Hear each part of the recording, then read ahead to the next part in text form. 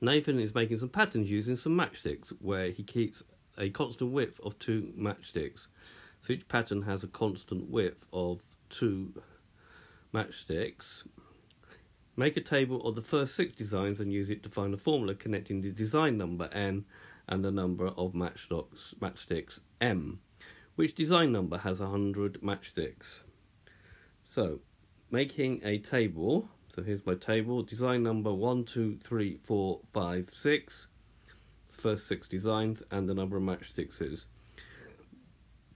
In the first design we have 1, 2, 3, 4, 5, 6, 7, 8.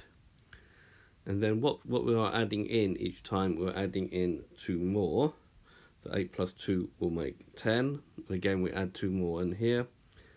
So we get 12. This pattern carries on. So we're going to get 14, 16, and 18. So this is a linear sequence: 8, 10, 12, 14, 16, 18. Because we've had to go up by 2, the difference is 2, the formula will start off as 2n. And to find what we have to add to that, if we go back 2 from the first one, we get 8 to take away 2, that gives me 6. And therefore, if we put in here plus 6, we can check this. When n is 1, 2 times 1 is 2. 2 plus 6 gives me 8. When n is 2, 2 times 2 is 4. 4 plus 6 gives me 10. Let's jump to this one. 2 times 6 is 12. 12 plus 6 gives me 18. It says now, which design number has 100 matchsticks? So when m is equal to 100, we're going to have that 100 is equal to 2n plus 6. We now solve that. So taking 6 from both sides, we're going to get 94 is equal to 2n.